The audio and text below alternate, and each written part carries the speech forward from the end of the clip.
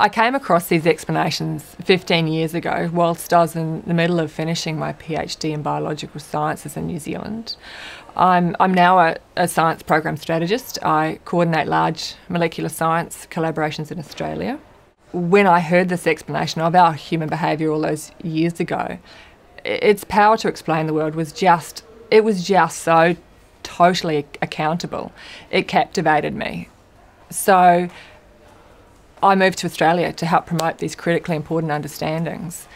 As a woman, this explanation was both really very arresting and confronting because, it's fearlessly honest about humans' contradictory nature.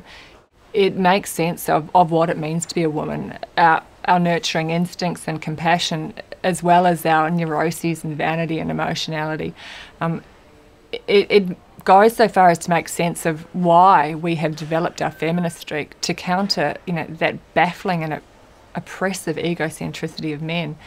But what's really astonishing is that we can now understand why this egocentricity in men was actually necessary.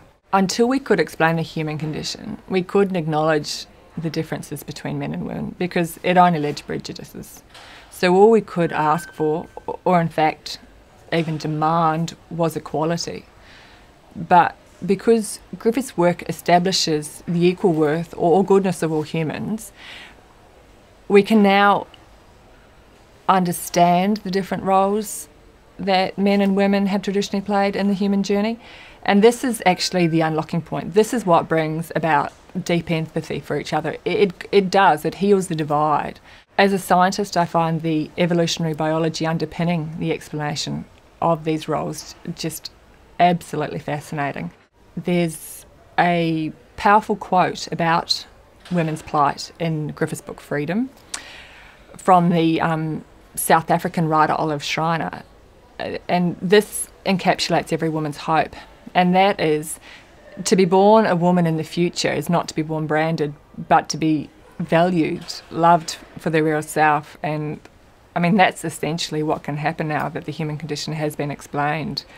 This explanation brings about the true liberation of women and the reconciliation of the sexes, which, it's truly extraordinary.